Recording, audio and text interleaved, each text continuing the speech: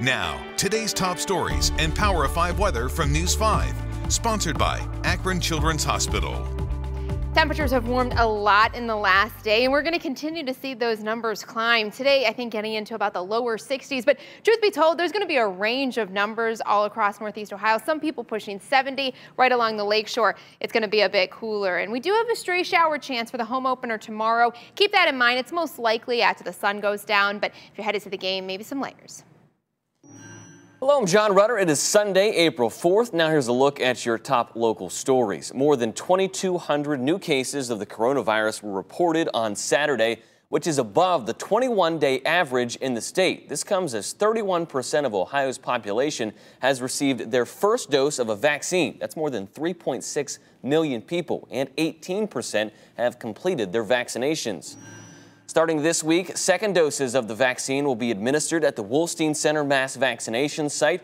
According to the Ohio Department of Health, second doses will start on April 6th and go through April 26th. After that, the Johnson & Johnson single-dose vaccine will be distributed from April 27th to May 10th.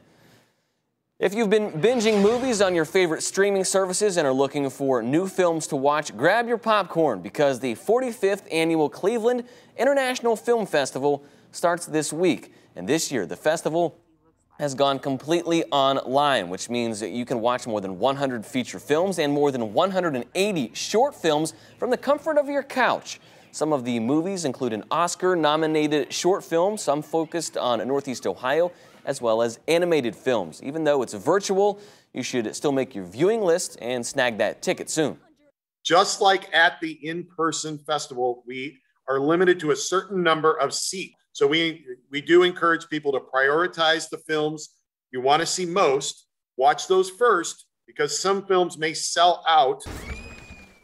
The festival officially kicks off this Wednesday and goes until April 20th. And not only can you see all of those great movies, you can also listen to conversations with some of the filmmakers. Tickets are still available, and we'll be posting a link with more information on our News 5 app and website. You can hop on over to a pretty sweet display today. Jelly Beanville's annual Easter display is back in Euclid. You can catch the display and the Easter Bunny, of course, today and tomorrow on Zeman Avenue. This year marks 60 years since the event was first launched. They will be accepting donations for the Journey Center for Safety and Healing.